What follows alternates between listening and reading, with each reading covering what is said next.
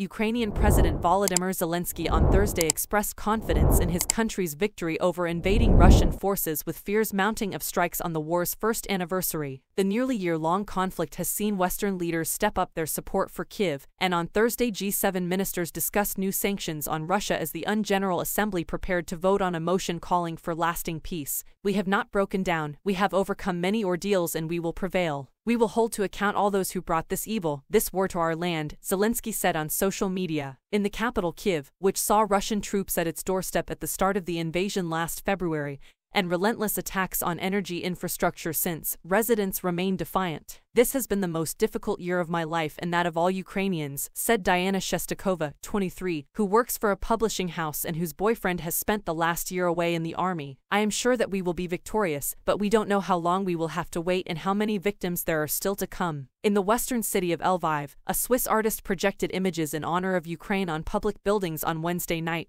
covering them in blue and yellow peace doves and Ukrainian tridents. Ahead of the war's first anniversary on February 24, Ukraine's military intelligence chief said Russia was planning a missile attack to mark the day. February 23-24, they have two dates, Kyrylo Budanov said in an interview to newspaper Ukrainskaya Pravda, adding, "Believe me, we have survived this more than 20 times already." The year-long conflict has devastated swaths of Ukraine, turned Russia into a pariah in the West, and according to Western sources, has caused 150,000 casualties on each side. In India, a group of 7 finance ministers met in the city of Bengaluru to discuss further sanctions and more financial help for Ukraine.